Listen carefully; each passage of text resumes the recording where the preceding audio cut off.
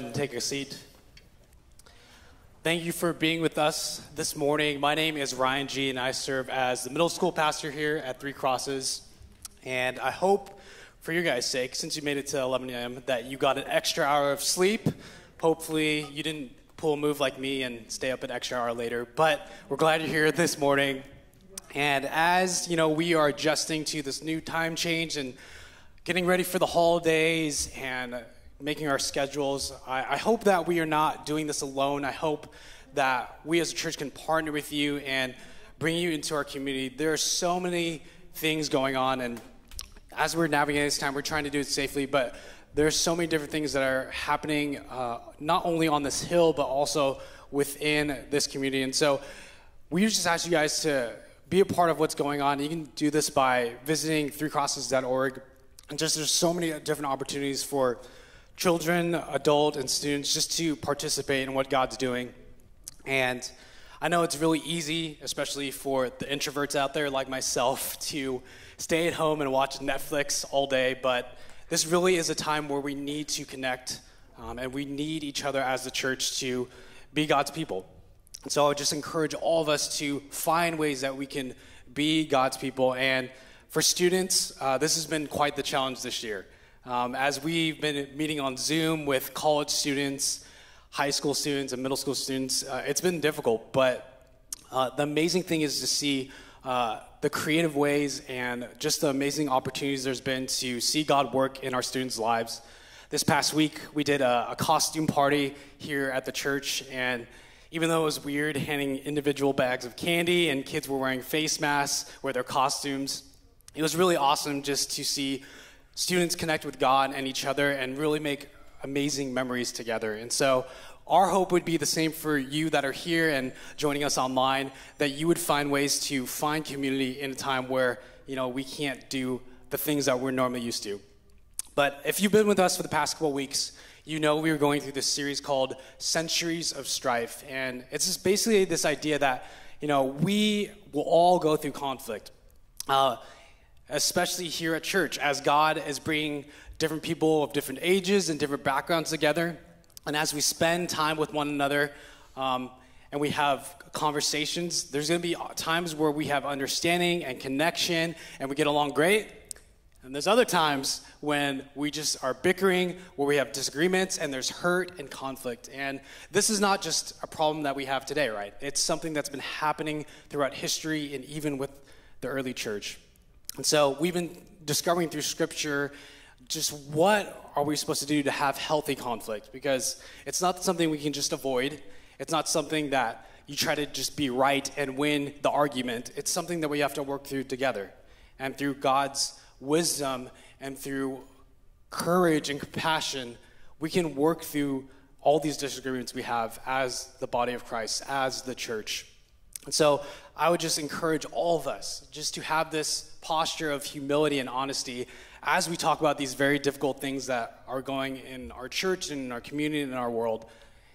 And so another way you can participate with us as well is to give. And if you're able to, there's a couple of different ways you can do this. You can go to threecrosses.org/give, or you can text Three Crosses to the number 77977. And this is an opportunity for us to give back to God what he's given us, and to give to those in the community that are in need, and to help different ministries that we partner with. And so that's a way you can get on board with what we are doing, not only in this hill, but also in the world as well. And so, like I said, I'm a middle school pastor, and so I like to bring a sense of energy into the room, because usually I feel it with students. And so for the students that are watching on the stream, and for any students that are in here, you'll know this routine and this tradition, but it's something called the prayer position. I don't know if you've heard of it, but it's a simple call and response. And so all I'll say is assume the prayer position, and then in beautiful unison together we'll clap our hands. And so the timing sometimes gets off, and so I know we're not normally a clapping church, so this is your chance to clap really loudly so the people online can hear it. So are you guys ready? All right, here we go. Would you please assume the prayer position? Let's try it one more time. First service was a little better. Okay, here we go. Would you please assume the prayer position? Excellent. God, thank you for this morning. Thank you for the gift of today and for your presence, for life and breath. And God, we thank you that you are with us. God, thank you for this opportunity we have to worship you and to connect with those who believe in you. God, as we are a community that will face conflict, God, as we face it with our family, whether it's disagreements with our coworkers or our friendships, or even in the world, we see so much disagreement, God. We see so much strife. And it's easy to give into fear. It's easy to give into anger and frustration. God, especially as this pandemic still goes on and the election is coming up. God, we need your perspective. We need your peace. God, we need your kingdom to come and your will to be done.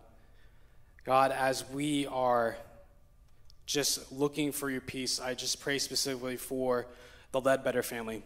God, as they've lost a son and a brother, God, they need your presence. And as a community, we mourn with them because we know we've lost a special member that has meant so much to us. And so, God, continue to be with them. Continue to be with us as we remember, Jesus, your life, your death, and your resurrection. That, Jesus, you not only lived for us, but you hurt for us as well. And so thank you for that truth. Thank you that you are with us in this conflict we face in our church and in this world. But God, you have overcome the world. So our ultimate hope and trust is in you. In your name we pray. Amen.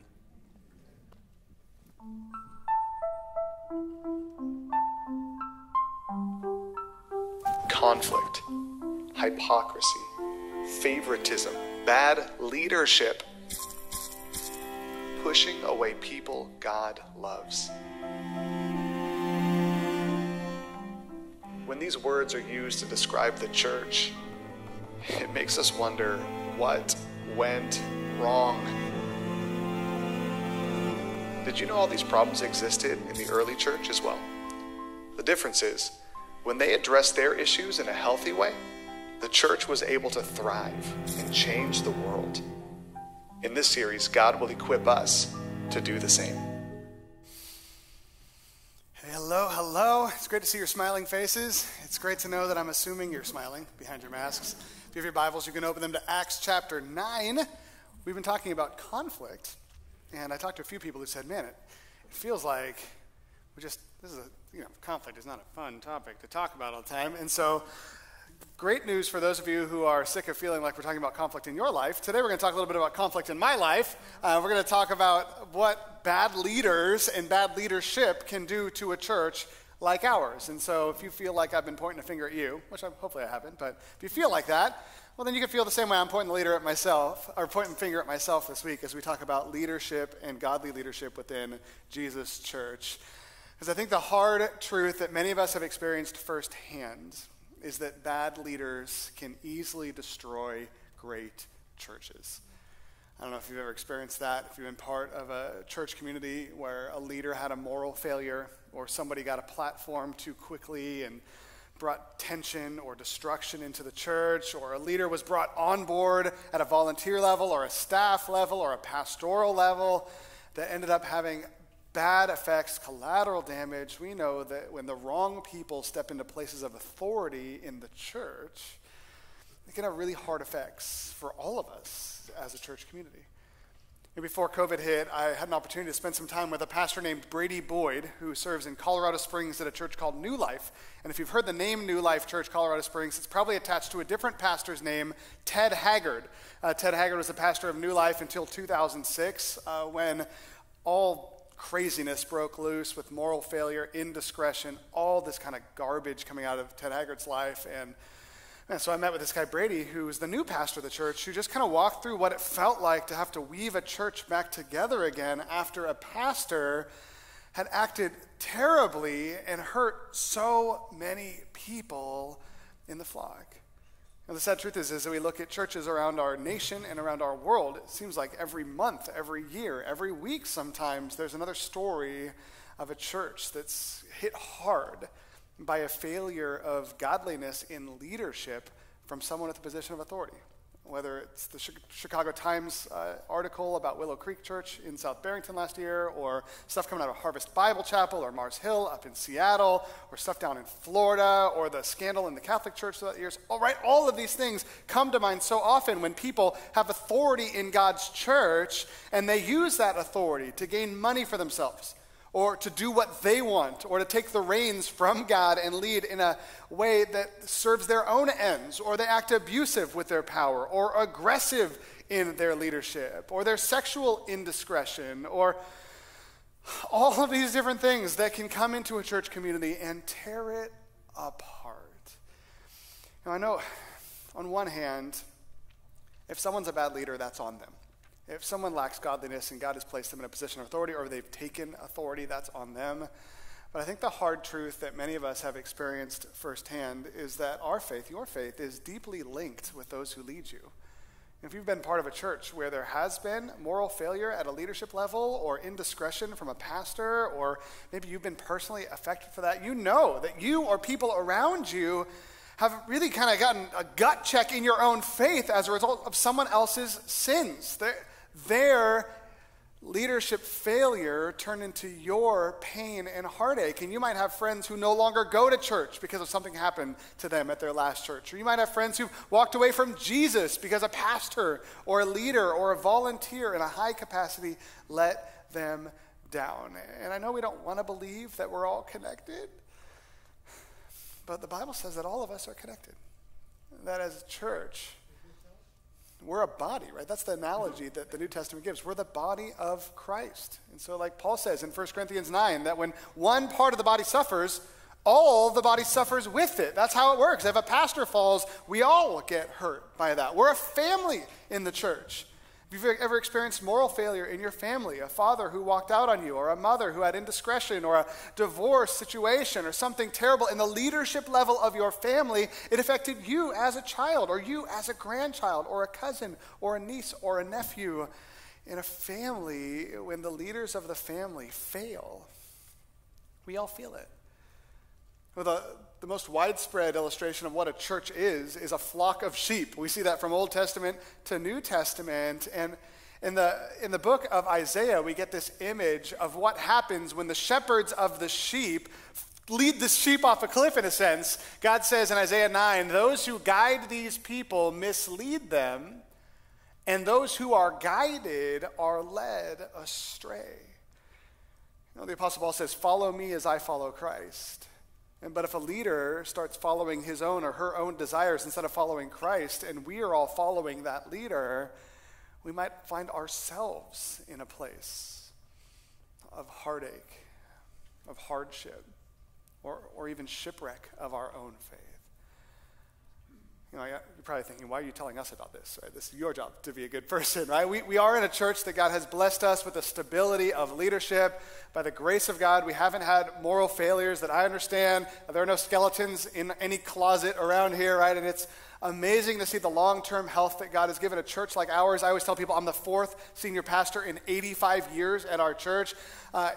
And this is a place where God has blessed us with men and women who lead in a godly way. And at the same time, if we're going to talk about conflict in the church in this series, and we're going to walk through the book of Acts and look at the things that could potentially destroy a church in this series, we have to talk about the fact that my job as a leader in this church, part of my job is to protect our church from wolves in sheep's clothing, from other men or women who might try to step into leadership and lead us in a wrong direction. Part of my job, a huge part of, probably the biggest part of my job as the senior pastor of this church, is to walk in godliness in my own life. And so I just need to be on record with you guys to say, this is what I'm supposed to do, so you got to call me out if I'm walking or leading you in a way that is inappropriate, or is a misuse of authority, or is prideful, or whatever that I could fall into. You need to know how to be equipped to sniff out and to call out and toxic, abusive, sinful, ungodly leaders. Because the last thing that any of us wants, especially me, including me, the last thing any of us wants is someone in this church in authority leading us in an ungodly direction, or falling in a moral way that hurts them, hurts their family, and hurts us, our church family. And so today we're going to look at a story in Scripture that's probably familiar to you, but you probably never thought about it through this lens. This is Acts chapter 9, when the Apostle Paul is called into ministry. You know, we hear this story, we're like, this is awesome. It's this guy that God is going to put on mission to change the world. The Apostle Paul is one of the most famous missionaries, pastors, church planters in the history of the church. And yet one thing that maybe you've never noticed is when God called the Apostle Paul into ministry, the church was not very excited about it. You know, Paul had a reputation that he earned for being aggressive and hostile and murderous towards Christians. And so God calls this leader to lead in God's church, but God's people push back and say, no way. And so we're going to look at this text to learn how God wants to equip us to sniff out good leaders, because Paul was someone that was commissioned into leadership, and how to be gatekeepers against bad leaders, and how to call out those who need to be called out, all from the context of Acts chapter 9. So if you're not there yet, turn to Acts chapter 9, and we're going to read a little bit of Acts chapter 9, kind of bounce through the verse together, that chapter together today. Two things that we need to understand as we dive into this text that really set the scene for why this is an important topic. Number one, churches are famous for being bad judges of character. Let's just own it, right? Churches are famous for being bad judges of character. A lot of times, churches will give people authority who have no place to be an authority, right? Someone wants to lead a Bible study, and the church says, yeah, you should do it, right? And they're a serial killer. Probably not, right? But not a good person lead the Bible study. The churches see the best in people. Like, we love to see God transform people. And so someone's got this history, this track record of bad behavior, and they tell us they've turned over a new leaf, and we want to hand them a microphone and a Bible and say, lead in the church, right? Churches are famous for promoting the wrong people sometimes and being bad judges of character. But at the same time, this is what makes it complicated. God is famous for turning once bad people into amazing leaders. And so you can kind of see the tension there, right?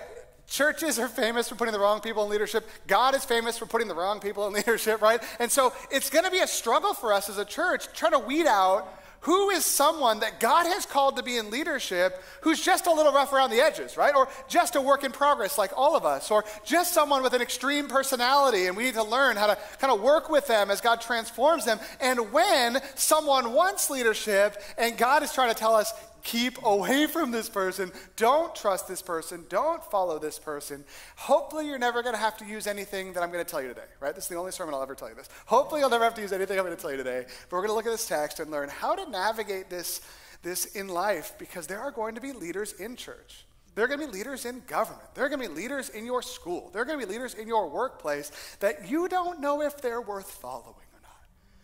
And we need to be equipped to know how to walk with the Lord in humility and navigate this issue. And we see the tension in verse 1 of chapter 9 when God calls Paul into ministry, and here's how it describes Saul at that time. It says, meanwhile, Saul was still breathing out murderous threats against the Lord's disciples. That was what he was doing when God tapped him on the shoulder and said, hey, I got a job for you.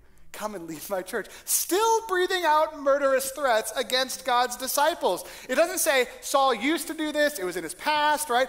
That's what he was doing that day. He was on his way to Damascus to go and call out Christians and go tell the authorities on them and get them thrown in jail or even killed for their faith, when God says, stop and come lead in my church.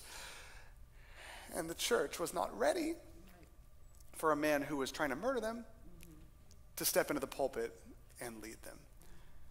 You know, I just want to pause real quick and say, I know this seems like a really extreme example, like this never happens, but I got to tell you, I have not yet met with someone who murders Christians and wants to be in charge of church, right? But this kind of thing happens all the time, because at church, we're a family. We talked about that. We know each other. Right? Some of you have known me my whole life. I've known some of you your whole life. We've worked together in ministry for 20 years. We've gone through the hard times, the good times. We've talked through things as you've gone through your divorce, or when your husband left you, or when you had an affair, or when you had a moral failure, right? And so we've talked through life, and we've lived through the baggage of life together as a community. And so there's tension sometimes when you start sensing a calling in your life, maybe, that God's calling you to lead in the church, and yet you and I have had conversations about some stuff in your past that we're going to have to talk about, right? Or maybe you come to one of our staff offices and say, hey, I want to talk to you because I want to lead this Bible study. And the staff member you're talking to is thinking, I saw you last weekend get drunk at that wedding and spout your mouth off in front of your whole family. Like, are you sure that today you're telling me that you want to lead a Bible? This stuff can potentially happen in a church like this because we're all being transformed by Jesus together, all trying to sense his calling in our life together. And so it actually happens more than you'd think, that someone is starting to sense a call from the Lord towards leadership. And we as a church have to have conversations about whether or not this person is ready to step into a position of authority in God's church. You know, God calls Paul, he actually makes him blind and puts him in a house and says, wait there. And then God goes to this guy Ananias, and we see this in verse 13, and tells Ananias, I want you to go and commission Paul into leadership. Lay hands on him, commission him into leadership. And Ananias says, Lord, I've heard many reports about this man and all the harm he's done to your people in Jerusalem. And he's come here with authority from the chief priests to arrest all who call on your name. It's like Ananias is looking up towards God and saying, like, God, I hear you. You think Paul's going to be a great leader, but I don't know how to tell you this. He murders people like us. Are you sure this is a good idea? Are you sure you want to call him now, right? Maybe we should have him do an internship first, right? Or maybe we should have him go to Bible school first and kind of see if we could weed him out, right? But God comes back to Ananias and says in verse 15, go. This man is my chosen instrument to proclaim my name to the Gentiles and their kings and to the people of Israel. I will show him how much he must suffer for my name. And part of me wonders if Ananias is like, yes, he's going to suffer. I hate this guy, Paul, right? Doesn't say why God said that part. But what we see is that God tells Ananias, go. I've called this man. You need to go and commission him into ministry. You know, I wrestle with this week. Well, what does this mean for us? Because there are people, like I said, who feel called to ministry that the church would push back on. There are people who sense, you know what, I want to lead, and the church would be like, I'm not sure, right? I don't know if this is a good idea. And we don't want to quench what the Spirit is doing, right? If the Spirit is calling you into leadership, we don't want to be a judgmental church that tells you, no, you can't lead. We don't want to be the type of community that keeps you down if God's trying to call you up. We want to keep in step with the Lord. But at the same time, we don't want to promote murderers into leadership.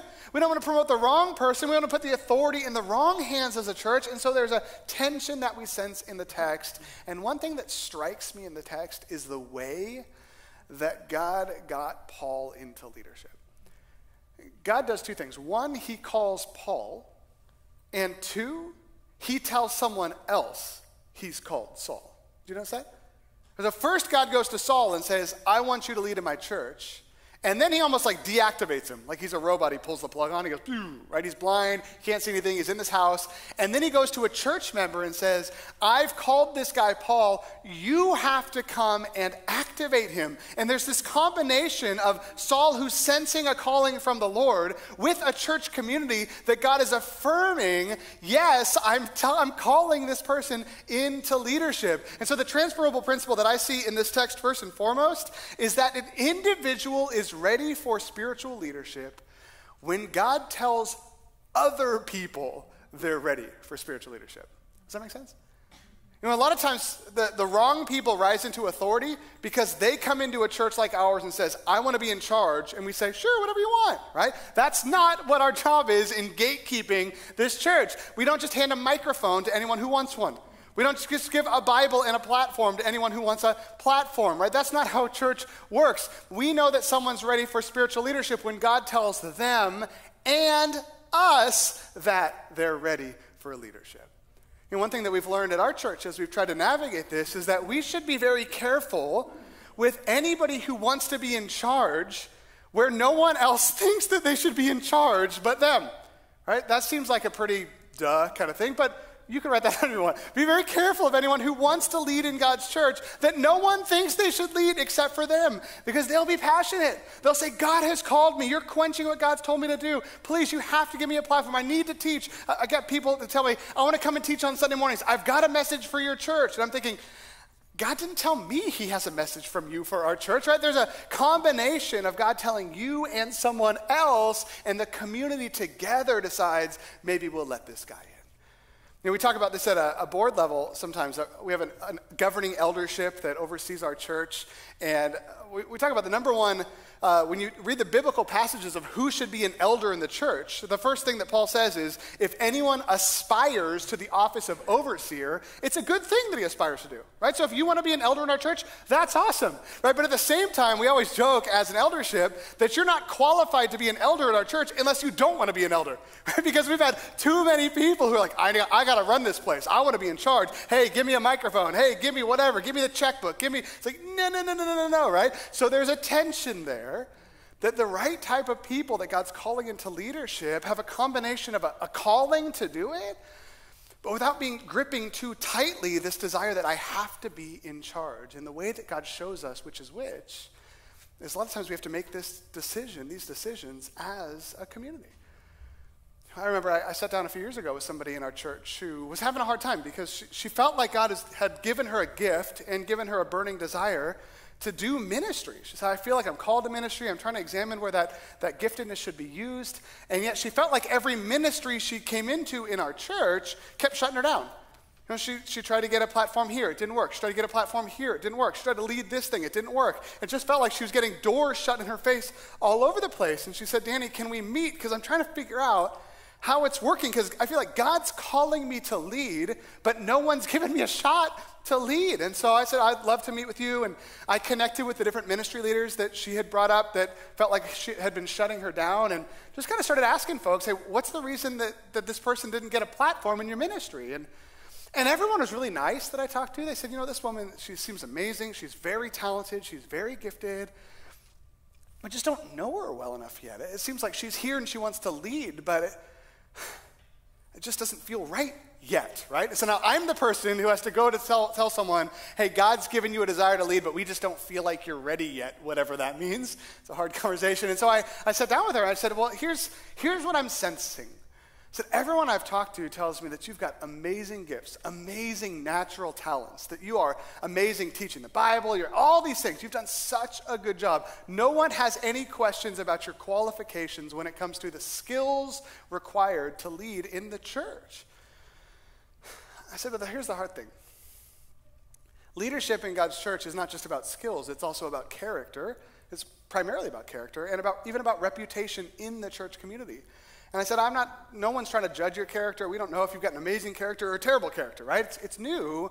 It takes time to be part of a church community and demonstrate the character required for spiritual leadership. And we just haven't had enough time yet to see that. And so no one's got questions about your character. No one's saying you have bad character. But I think the common thread that I'm hearing is we've got someone with a lot of natural talents, and yet we haven't had enough time elapsed to judge whether or not you've got the character for ministry. And you haven't had enough time to develop a reputation as someone who loves the Lord and loves the church. And I think it's going to be hard for someone like you because you're ready to go.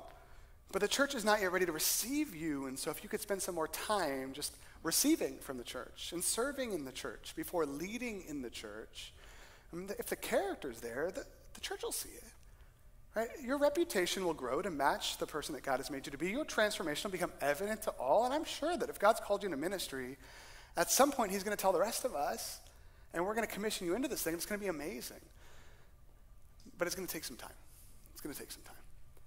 And I think that's one of the we talked about conflict last week. That's one of the hardest types of conflicts is when someone's sensing in the church God's going this direction, and the other parts of the church are sensing, I'm not sure if that's true. And yet that's something we have to weigh through, because it's too risky to just give someone a shot to lead God's people if the church as a whole does not yet feel like we can affirm what this person is sensing in their lives. And God tells Saul, I want you to preach to the Gentiles.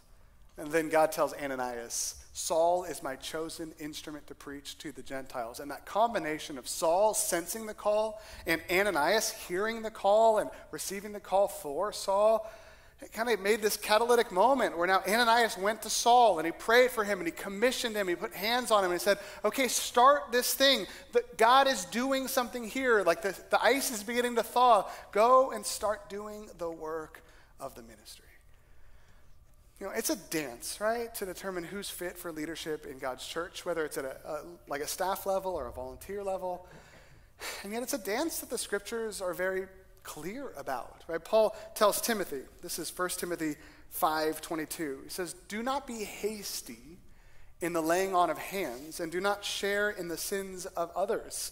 Or don't be too quick to promote someone into leadership in the local church, because if the person's got baggage or the person's got a sinful lifestyle, whatever it is, it's going to come and bite the church, right? And so don't be too quick. He tells them when he's talking about raising up elders, he says, don't bring up any elders who are recent converts, right? Because you don't know. They haven't had the time yet to demonstrate that their faith is real. And if they shipwreck in their faith, it's going to hurt a whole lot of people. God calls Paul, God tells Ananias that Paul is called, and Ananias puts him into ministry. But then a new conflict emerges, because there's two people in the world who know that Paul is called by God into ministry, and like 1 billion people who don't. And you see in verse 26 that when Paul comes into Jerusalem, he tries to join the disciples, but they were all afraid of him, not believing he really was a disciple. This guy gets a platform. God has given it to him. The church has commissioned him, but the body is not yet ready to receive him. And I think it's because the church is discerning. Now, that's the hard thing, is there are going to be people in our church that step into leadership, and you're not going to know whether or not you're supposed to trust this person, because maybe you know things about them. Or maybe you saw them when they were growing up. You're like, I don't know about this guy or this girl, right? And maybe there's something about him that rubs you the wrong way, right? I got a call after the first service today. Somebody said, Danny, I listened to your sermon. It didn't make any sense to me. Something about it rubs the wrong way, so I need to talk to you about it. I'm like, I don't know what they mean by that, right? Maybe you feel the same way. They're like, something rubs me the wrong way. I want to talk about it, right? Maybe there are people in our church that just rub you the wrong way.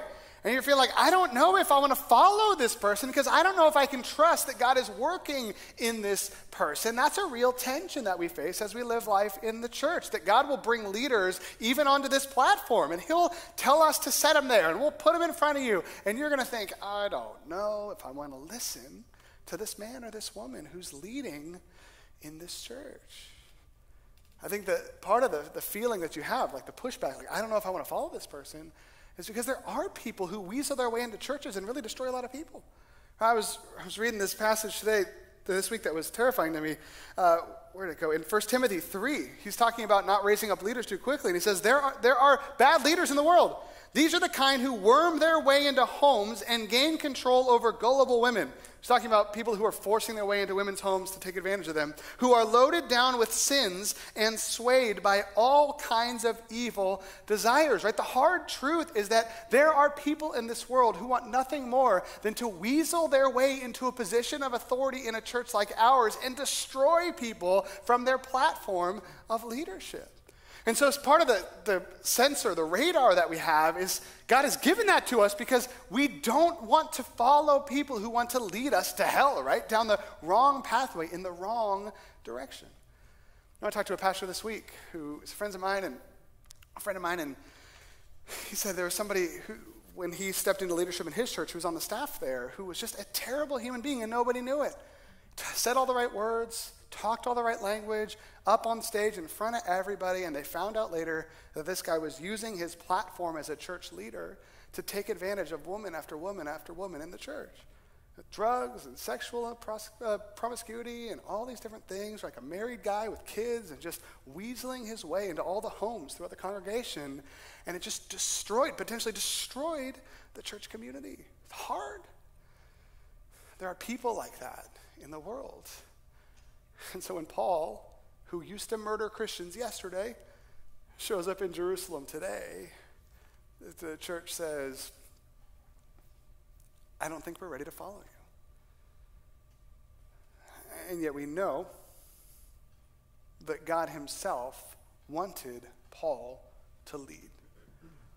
Kind of to boil it all down, if we want to maintain the health of our church, we have to do two things really well. Number one, we must not put the wrong people into leadership. And number two, we must not keep the right people from leadership, right? And this is the tension in the Paul story, that God's trying to put the right person in power, and the church is trying to keep out the wrong person, the murderous person, from power. And so I look at this text and I ask, how is the church supposed to know that Paul is someone truly worth following? And the only thing that I can see as I look at paragraph after paragraph after paragraph in Acts chapter 9 is that the reason that we can know for sure that Paul was called by God into the church is because of Jesus. And the story of Paul, it's all about Jesus, right? If you want to write something down today, just write this down. It's all about Jesus, right? Jesus is the one who called Paul into ministry personally. He came to Paul and said, I want you to follow me. Then Jesus himself goes to Ananias and says, this guy Paul, I know you're scared of him, but I'm calling him into ministry. Then we see that Paul goes into Damascus and he preaches Jesus in Damascus. It says in verse 22 that Saul grew more and more powerful and baffled the Jews living in Damascus by proving Jesus is the Messiah. And so we see Jesus calls Paul, Jesus tells Ananias, then Jesus becomes the content of Paul's message. Everything in this story is all about Jesus. It's not about Paul. It's not about money. It's not about Paul's desires. It's all about Jesus. And even when Paul gets to Jerusalem, Barnabas, who's like the sage of the church, comes alongside Paul and he gives him the green light, thumbs up to the church, and it's all about Jesus. It says in verse 27, Barnabas took him and brought him to the apostles. He told them how Saul on his journey had seen the Lord. He saw Jesus, and that the Lord, Jesus, had spoken to Paul, and how in Damascus he had preached fearlessly in the name of Jesus. It's all about Jesus.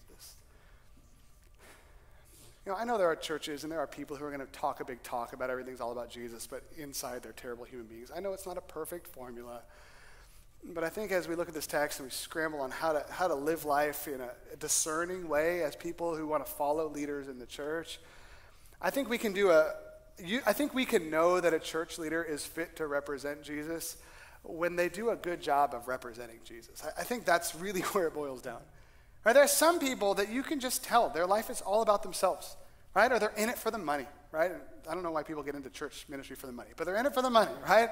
Or they're in it because they're just geeking out on authority, or they just want to be in charge. They love putting down the hammer on people. People who are not the same on the platform as they are in the real world.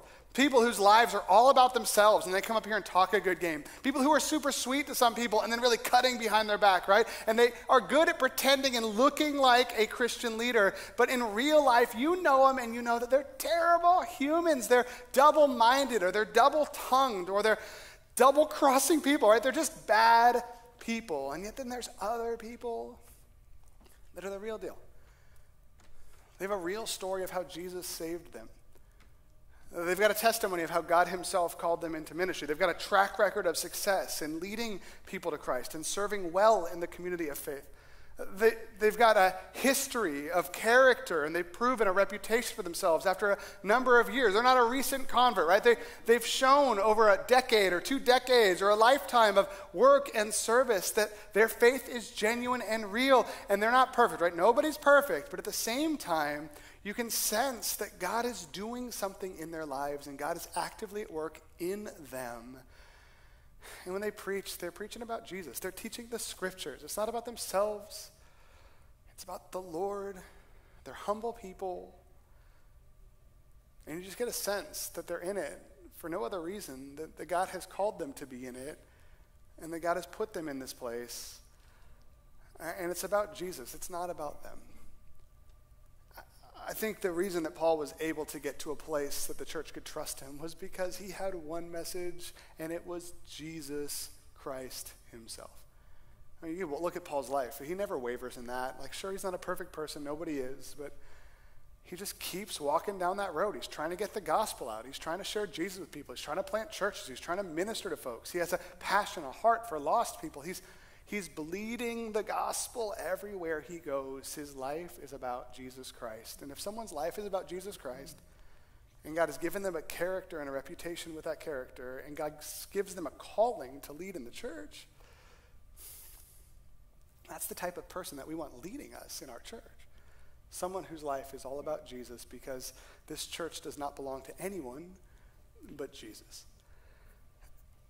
I know with Paul, and I know sometimes in real life, it's difficult because God calls sinners into ministry, like me, like all of us. God calls people into places of authority that are new, that are making mistakes, that are learning on the job. Right? That's all part of the process. And so it's messy. It takes discernment. It takes humility.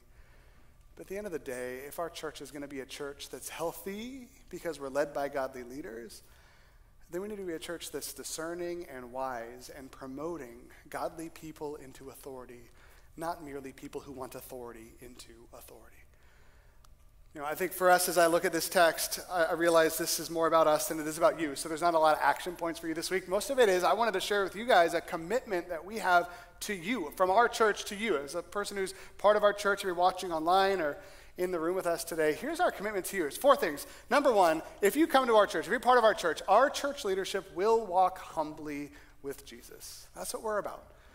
We're not interested in hiring rock stars, right? No offense if you're on our staff and you're a rock star. I don't know, right? We're not interested in hiring divas, right? We talk about this all the time. We're looking for people who walk humbly with Jesus, who are called by Jesus. That's what we're all about. And so our church leadership will walk humbly with Jesus. And there are going to be times that we don't, and then we're going to call people out. We're going to get better, right? But that's what our commitment is. We're going to walk humbly with Jesus. Number 2, we'll use discernment as we raise up leaders. Right, that's the messiness of ministry, that we're all part of the body of Christ, and God is going to call many of us in this room even to step into places of leadership, volunteer leadership, staff leadership, pastoral leadership, here within the church context. And we're going to use discernment as we raise people up. We're going to keep having hard conversations about when someone's ready and when we don't sense they're ready, and what a pathway might be for them to become ready if they're sensing a call to leadership and we don't sense it yet. We're going to go to people, we're going to say, I feel like God is calling you, and they're going to say, I don't hear it. We're like, we'll start praying about it, right? We're going to have those hard conversations, and we're going to use discernment as we slowly raise up people into volunteer and staff positions of leadership here at our church. We will be discerning as we do that.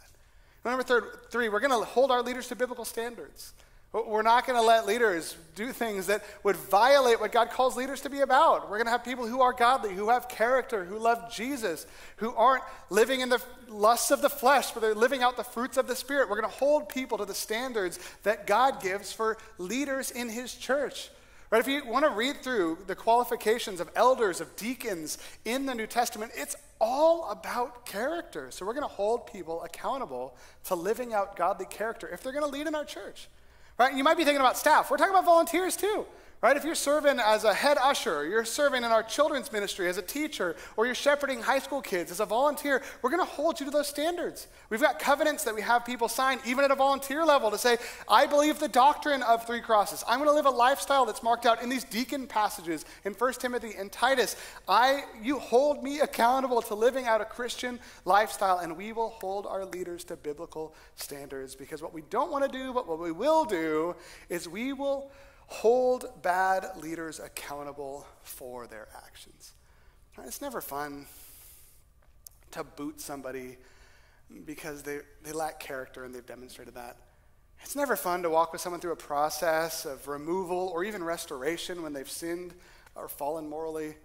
Right? It's no fun to have conversations with someone and say, you know what, I feel like you are not a good fit to lead at this time because of this or that or this or that. That's not the fun part of church, but that's an important part of church. And so we will hold bad leaders accountable for their actions, for their behavior, for their character, because we want our leaders to look like the top 3 things of this list, and we don't want to be led astray by people who want to lead us down bad paths.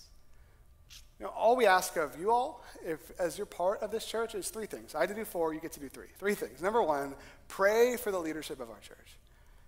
I had a conversation with someone this week who was meeting with a Christian counselor, and he said, my counselor told me that every time he's ever counseled a pastor who's had a moral failure, the pastor has said, 6 months ago, I would have never thought I would be sitting in your office today. Like, no pastor ever thinks they're going to fail morally. No church leader ever thinks they're going to walk off a cliff in their faith. No one ever wants to do that.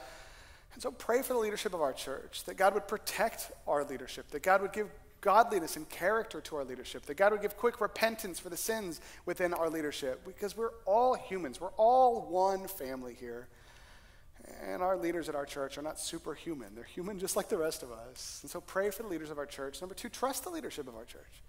If we do our job to be discerning, to be wise, to listen to the Lord, to keep in step with the Spirit when we promote people into volunteer and staff positions here, and you're praying and we're working, hopefully we can build a culture like we talked about last week where we can trust the leadership of our church. If somebody rises into a position, you're like, I don't know about this person, right? Give them the benefit of the doubt, right? Because there's a process, hopefully, that we're walking through to discern that God is trying to give this person a chance. We want to be a church that gives people a chance at the right time. But finally, this is where the rubber meets the road a lot of times. Come forward if you see ungodly behavior in our leaders. And that's what I would love for you to do as a church. I'm not saying like if you see, I don't know, like your small group leader at Safeway bought a bottle of wine and now you're mad. Like that's not what we're talking about, right? Ungodly behavior. If you see aggression, abuse, patterns of sin, pridefulness, like these things that indicate there's something off in their spiritual life, right? If they're greedy for money, all the stuff the scripture says you don't want in leaders, if you see that in someone, you got to tell someone, right? It's like on the BART train. If you see something, say something, right?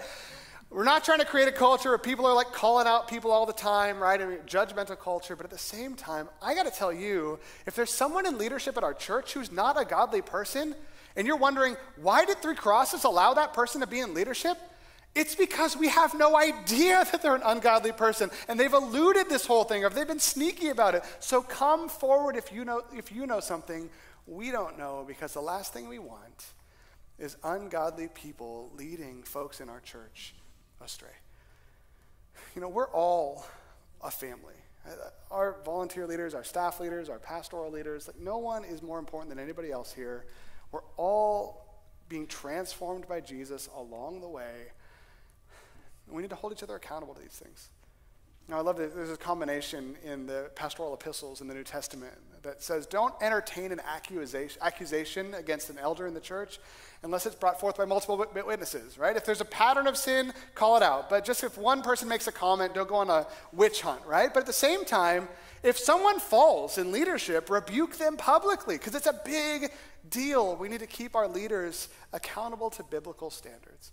And so as you navigate life in our church, my prayer and our prayer together today can be that God would allow us to continue to have the grace of being led by people who are in submission to his Spirit, keeping in step with Jesus and representing Jesus well. Because at the end of the day, our church is all about him. You know, our board calls me the senior pastor of this church. I told them last month, you know, the only person in the New Testament called pastor is Jesus, right? The title senior pastor is from 1 Peter 5 that says, when the chief shepherd, senior pastor, when the chief shepherd appears, you elders will receive the crown of glory. That's Jesus, right? So let's be careful. I'm not in charge of this church, right? Don't put your faith in me, right? Our church, our pastors, our leaders, our volunteers are not in charge of this church. This is Jesus' church. And so we submit to him together as a community. And as under-shepherds of his, as leaders who are stewarding the authority he gives to each of us in the places that we serve, we're called to represent him well. And so pray that we would do that. And I'm going to invite the band back up. We're going to sing a couple more songs. But one of the things we're going to do today is receive communion together. And what I love about communion in a context like this is that it's a reminder that he is in charge and we're his people together. And we're all eating from one bread. We're all eating, not literally, I know it's COVID season. We're all philosophically eating from one loaf of bread. We're all drinking from one cup, theoretically, right, in the gospel. We are one in Christ Jesus. And so as you hold these elements, if you've got the little bread and the cup, you can start to open them now. As you're holding these elements in your hands, think about the fact that Jesus is in charge of our church and his church. And we're members of his body, serving side by side, sharpening one another, and walking humbly with him as we live in the world. So let's sing, hold these elements, prepare them, and I'll come up and I'll lead us in just a couple minutes.